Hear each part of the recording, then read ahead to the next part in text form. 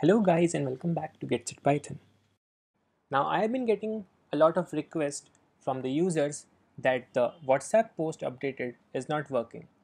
So this video right here is having some issues because the class names have been changed by the WhatsApp. So in this video we'll see how we can correct those class names and make it working again. So without wasting any time, let's get started.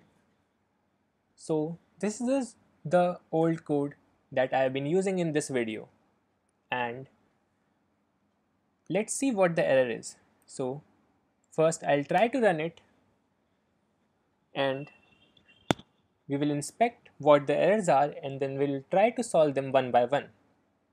So first of all we have to scan the QR code and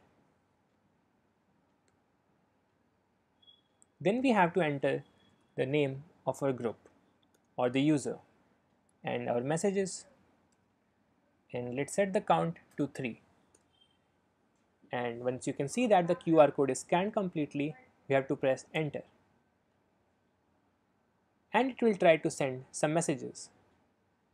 But you can see that we've got an error which says that unable to locate this element with selector underscore 2s1vp, which is this one. So the message box is not enabled. So we'll right click here and select inspect. Now you can use this tool and hover over here to get the element, and you can see that this is the class name underscore 3u328. So this has been changed by WhatsApp. So what we'll do is we'll copy it and update it here. Now I also believe that this button would have also been changed, so let's see that. So this is the button which is used to send the message, and we'll hover it here,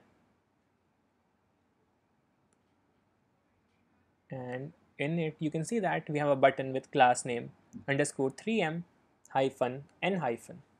So we'll copy it and also update it here. Now let's try to run the script again, and we have to repeat the procedure, that is to scan the QR code,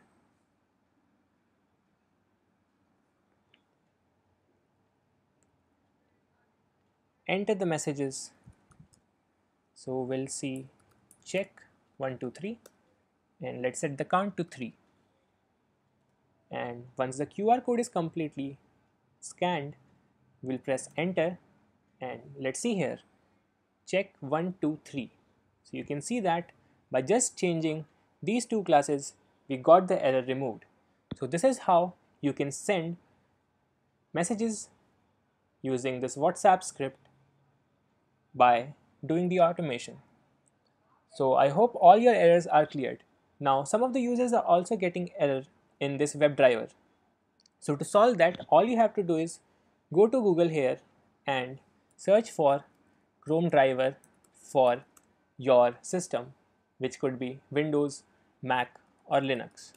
So once you do that, you have to download it and check the installation procedure on Stack Overflow and you would be good to go.